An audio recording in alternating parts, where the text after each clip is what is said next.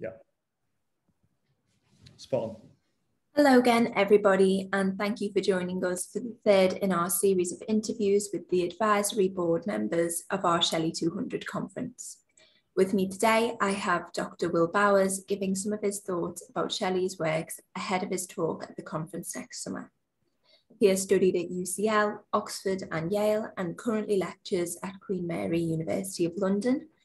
He has published very widely on Romantic and 18th century poetry, and many of his publications focus on the literary and cultural exchange between Italy and England. He is also an editor of the Longman Annotated Poems of Shelley. Hi, Will. I was wondering if we could start by talking about your first experience of reading Shelley. Literally my first experience of reading Shelley was at school. I think before GCSEs, I had this incredible English teacher for most of my time at school called Jeremy Thomas, who had been taught in Cambridge in the mid-70s, so like the embers of the Leavesites were still around. So he didn't like Shelley much, but we had this Dragon Book of Verse, which still exists actually. I think it's probably called the New Dragon Book of Verse now. And it was an anthology. It had everything in it really. Tons of Keats, tons of Wordsworth, tons of Milton, tons of Arnold, Emily Dickinson, but it had Ozymandias and the poem that we call Time, Unfathomable Sea, whose waves are years, that one. And we did those. I think many of the classes probably just did 2 or 3 poems for anthology and moved on. But this teacher that I had, who sadly no longer with us, was quite a eccentric chap. And we spent an awful lot of time going through each poem. I think probably to the detriment of reading Tom Sawyer or some other dreadful novel. But then properly at university as an undergraduate, I was taught quite a traditional Romanticism paper, which had very untraditional lectures by strange people who weren't experts in the field. It was a big thing at UCL to have, I don't know, Victorianists giving a lecture on Chaucer and modernists giving lectures on Romanticism, and it's something that I'm hugely in favour of. So I think Matthew Beaumont, who's a kind of late 19th century expert on anarchy and utopia, gave a lecture on Shelley that I remember really well. And then I got into him from there, really. Read everything I could. Got the Longman from the library. Wrote an undergraduate dissertation on Epipsychidion and Italian visionary poetry, things like the Vita Nuova. And then that spiraled into master's work and PhD work and a book. And I'm very boring. Like I've basically just had one idea that I've plugged since I was 19, and it's done okay, but it's starting to run out of petrol a bit. So I need to find another idea at some point. Well, it's a good idea. So I was wondering as well if you could tell us a bit about any Shelley related ongoing projects that you have. Well, as you mentioned in the introduction, I'm involved in the Longman Annotated Poems of Shelley, volumes 5 and 6, that should come out next year. And that was my my first academic job was on that project. I was a MHRA research associate straight out of a PhD. I mean, like weeks out of a PhD, working with Michael Rossington in Newcastle on that project. And you've interviewed Kelvin, so you know that's a kind of hugely long-running project. It was put under contract with Geoffrey Matthews in the late 50s, along with Alistair Fowler's Paradise Lost, John Carey's Shorter Poems of Milton, and was being worked on by Geoffrey right up to his untimely death in the 80s. And then Kelvin took over the project, and then Kelvin recruited some more people, and then Michael recruited some more people, and I'm one of those people that was recruited. So the editors of volume 5 and 6 are Colin Adamson, myself, Michael Rossington, Kelvin Everest, and Madeline Nabagodi. So we've got a real range of people and a range of expertise. We've each got different things that we like and different things that we don't like. I couldn't take on somebody else's poems, and perhaps they couldn't take on mine. So that's coming out and being finalized at the moment. And that meant doing the Triumph of Life and being responsible for the Triumph of Life, which was a big responsibility. And I hope the edition will be a success with that. The next big thing that I'm doing, probably having not learned the lesson of an edition that was contracted in 1959 that's going to finish in 2022. Me and two colleagues, Andrew Hodgson at the University of Birmingham and Oliver Clarkson at the University of Oxford, have taken on a new 3-volume edition of Shelley's letters, which is now under contract with Oxford University Press, which is going to be a complete new edition from manuscript of all of Shelley's letters. So the 741 extant letters and any letters that we arrive at in the course of our edition. I mean, if Longman or the Johns Hopkins edition is anything to go by, you do come across poems on the way, or new things, often scrappy fragments, but still poems nevertheless. And I can't imagine that wouldn't be the same with the letters. So that's a big project. It'll be finished in the mid-2030s, which is it's a really strange thing to think about in your head, that you're on a project which will finish. I mean, I've got an 18-month-old daughter, so she'll be 15 when it's finished, and that's she might be 25 when it's finished, but it's projected to be finished when she's 15, and it's a really humbling thing to think about how far in advance something like that is.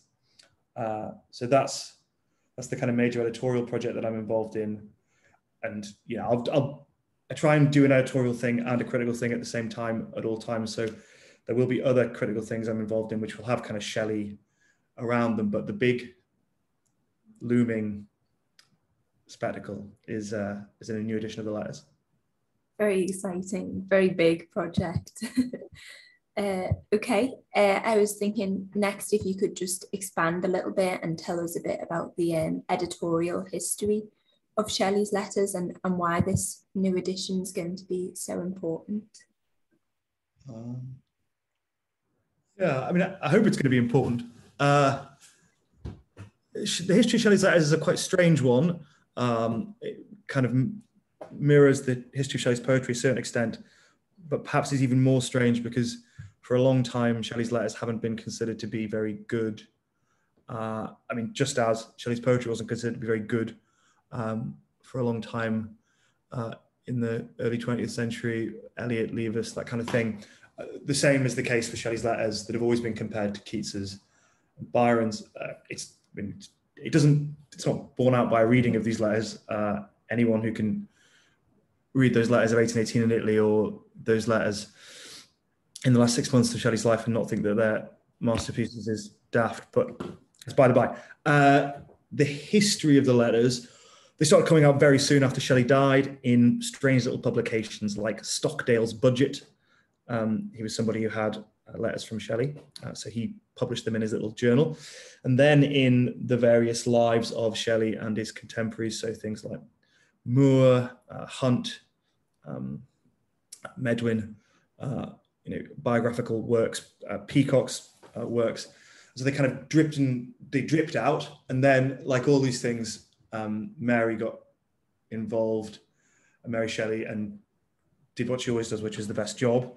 And she published essays and letters from abroad in 1840, the second volume of which is a series of letters from Italy, which are, I think, probably the best letters that Shelley has. So then you've got a series of kind of competing relic projects, people publishing the odd letter here, the odd letter there, Jane Lady Shelley publishing letters, nothing quite being collected in what we consider to be a kind of organized fashion until 1909. You get Roger Inkpen's edition, which is an impressive thing. He adds to that Shelley in England, 1917, and then you get the first kind of proper edition of Shelley's letters, Inkpen and Walter Peck. It's an edition that's often called the Julian edition for boring reasons. But that's a huge edition, 1926 and 1930, that has poetry, prose, and letters in it. Some people still might think it's the best edition of Shelley's everything. It's the only one-stop shop that you can get. So if you own that edition, you have the bulk of what is good. In fact, you have just about everything that's good. It's one of those things about editing that's kind of depressing. if you think about the most edited, most changed poem by Shelley, you might think of The Triumph of Life or something. And yet, if you look at the very first published edition of The Triumph of Life, 1824 posthumous poems, and you look at a brand new edition, Nora Crook's edition in Johns Hopkins, or my edition in the New Longman, the amount that's different is substantial. But does it change the meaning of the poem vastly? Perhaps not. So that's why things like Julian are still amazing things, even though the text of the letters are often corrupt and doesn't have as many letters as later editions. Anyway, same old story after that, little bits of letters being found here and there. Shelley in Oxford, the Athenians, things like that, little publications adding various discoveries. And then the first academic edition, Frederick L. Jones, I've got it here. This guy with his dust jacket. You don't often see it with his dust jacket. And that's a 2-volume edition published by AUP in 1964.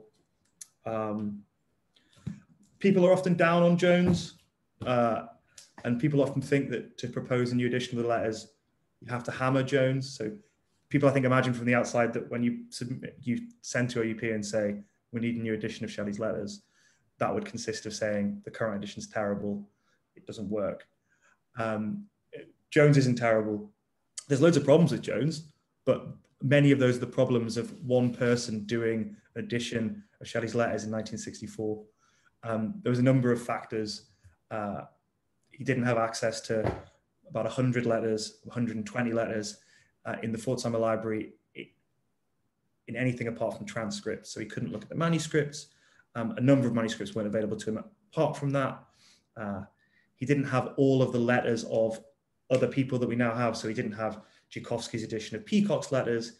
He didn't have Bennett's edition of Mary Shelley's letters. So there were loads of factors that make it a slightly less good edition than we might like, but Jones is still often pretty good. That's 2 volumes. It also doesn't have the kind of annotation that I think we expect now from an edition of letters. A number of foreign languages just aren't translated, which is, I'm sure really useful to an intelligent reader of the early 70s or late 60s. But I think nowadays, for example, we require long passages of French to be translated, which is, maybe our fault, but it's a fact. So that's where they are. And we kind of position ourselves as an edition which says a couple of things. One, we want the annotation to be vastly improved or expanded. I think improved a bit too value judgment, but expanded. Allusions identified. There's tons of allusions to Milton, for example, in the letters that Jones just presumes that readers are going to understand. And I don't think we should presume that. Tons of references to the Bible, to Shakespeare, things like that need explaining. Also, the letters in Jones are very sanitized. So he just regularizes punctuation throughout. And if you've ever seen a Shelley letter, Shelley's letters change hugely depending on who he's writing to and about what. So if you look at the letters from just after the elopement with Harriet, and you see him writing to his father looking for money and looking for approval, these are incredibly neat documents, right? Beautifully spaced, commas in the right places, your most obedient servant, etc., etc. They're beautiful. And if you look at a letter he's writing to somebody when he's in haste or when he's unimpressed, they become much scrappier. Or with somebody he's very familiar with, Hogg or Peacock, he's much happier to kind of be rough and be ready. Now, you wouldn't get that from Jones's edition because it flattens out what you have in front of you. So it kind of sanitizes the letter so that readers have no idea of the level of formal dexterity that Shelley shows at the level of writing a letter. Now, I don't propose that we have an edition that's a facsimile where we show pictures of the letters and try and translate that entirely to the page. But things like misspellings, repetitions, strike-throughs, they're all going to be in our edition. And in that, we kind of follow the trend of major editions of letters that have come out recently. Pam Clement's ongoing Letters of William Godwin, the new edition of Hopkins's letters that try and show the printed page a bit more. And that's, I think, if you were to kind of evaluate how our edition takes editing to another step of Shelley's letters, that's how we'd be doing it. It goes into quite technical textual stuff as well. So watermarks, printer's marks, each Shelley letter has a postage paid stamp at various times that can give you an idea of when it was sent and how it was sent, which can improve dating. Bruce Barker Benfield did a number of beta radiographs of letters in the late 80s, so basically scanning it on a complex scanner, which shows the watermark that can tell us the date of the paper and things like that. And there are instances where that's really important because people say, well, this was definitely written at this date, but it can't possibly be the case on the basis of various marks on the paper. So yeah, it gets a bit technical, and translating that to a reader is really difficult because you also want addition to Shelley's letters that's usable, right? Yeah. So that's the kind of big thing. There are books about Shelley that are usable by experts. You think about the Bodleian Shelley manuscripts volumes, right? If you know how to use them, they're amazing things. They do take a bit of a lead in to getting used to them, though. Yeah. The letters can't be like that. The letters have to be available to be used by an undergraduate who wants to go to and find out what Shelley's letters are, but they also need to be useful to people who are experts. And that's the kind of difficult balance that the new project's got. So yeah, 3 volumes going to come out sequentially. We're, I don't know, 55, 60 letters in. And one interesting thing you might want to know about is that we've made this incredibly great principles document about how we're going to edit every single letter. And really spent hours, days, weeks arguing over really fine points. And then we got down and had a number of sample letters that we did that with. But then when you get a sample of 5 letters, these principles might be okay. When you've got 60 letters, different things happen all the time. Different ways of presenting a letter happen, different types of ink come into play, all sorts of other things. And so you realize that principles are great, but these things are constantly being modified and changed. So yeah, that's where we are. I mean, you can ask me in 15 years if it's a success. That sounds really challenging. So yeah, as a young Shelley scholar, what has been your experience of the developments that Shelley scholarship has changed, and in what direction do you see the future of Shelley studies heading in? It's a good question. It's nice to be considered young. Less and less the case. Yeah, I think we're in a really interesting space at the moment because we're getting towards the point where we've got complete or near complete modern editions of Shelley's poetry. And that's not been the case for a long time. And Shelley's probably been the only major poet in which that's not the case. So what that might herald, and what, God willing it will herald, is a return to the poems and a return to thinking about the poetry.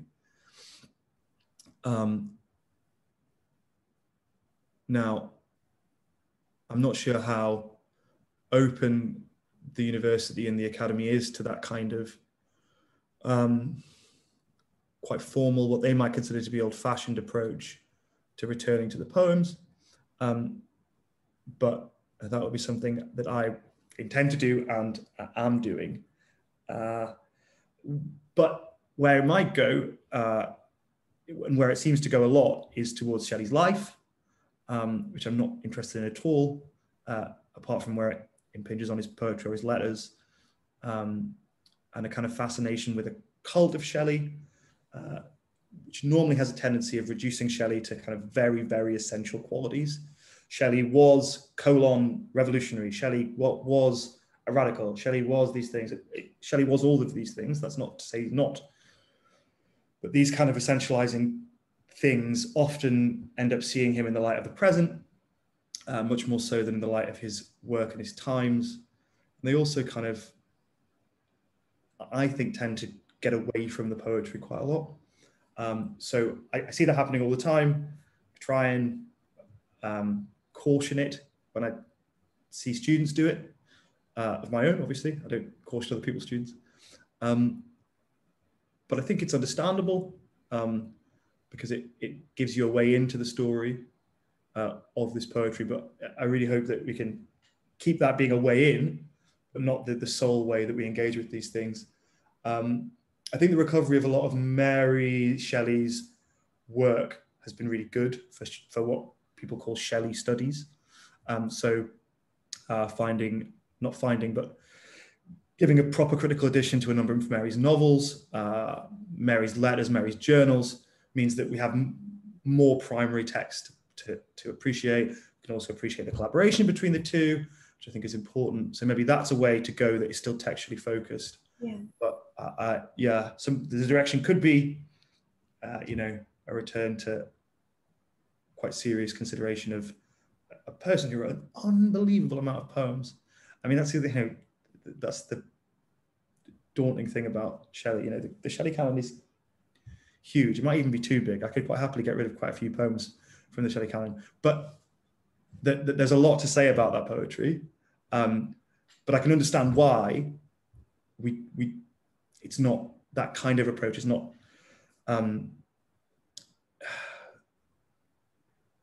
taken exclusively at the moment.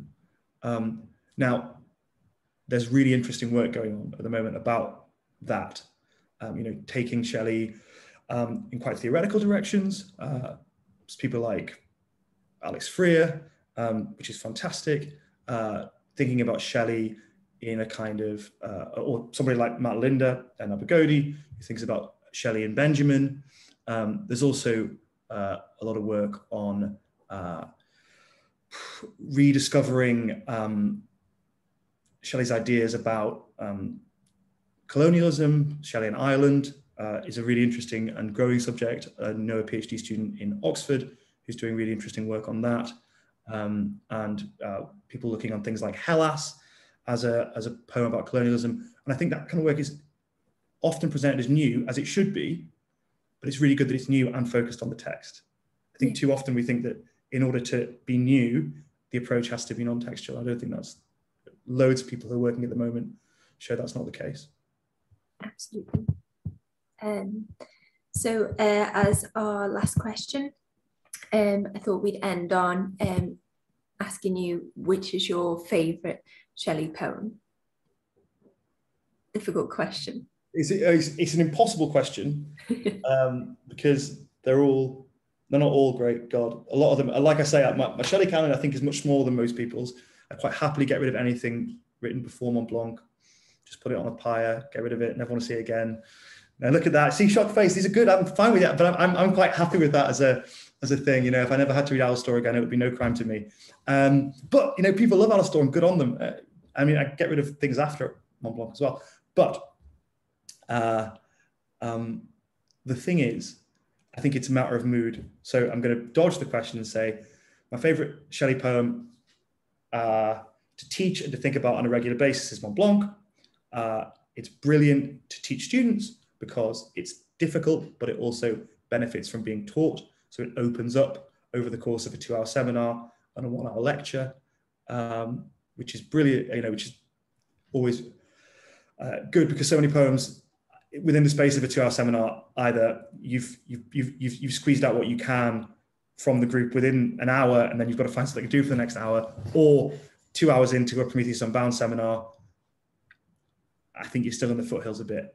So Mont Blanc for that, for speaking to students about what it's like to live in a secular age, what it's like to live in an environmental age, also what it's like to read effing brilliant poetry. There's so many just phrases that in a romanticism course you could always bring up from Mont Blanc.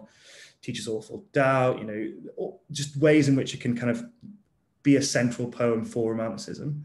But things I'd probably read more than that, Hymn to Mercury, the funnier things, Let to Maria Gisborne, The Witch.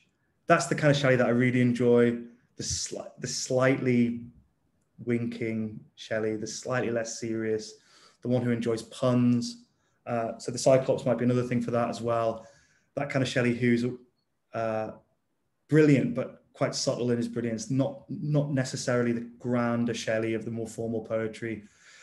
Things like Hephaestion, Triumph, Prometheus, which are all brilliant in different ways, but I tend to go back more to the kind of cakes and tea of the more relaxed Shelley.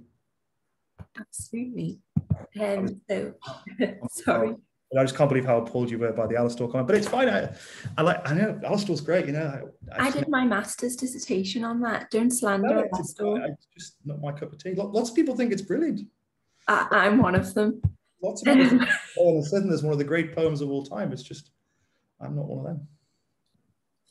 Well, thank you for joining me, Will. And thanks to everybody for watching. I hope you enjoyed it as much as I did. The links to all of our social medias and the information about the conference will be in the description box below this video. And we'll see you in the next interview. Thank you.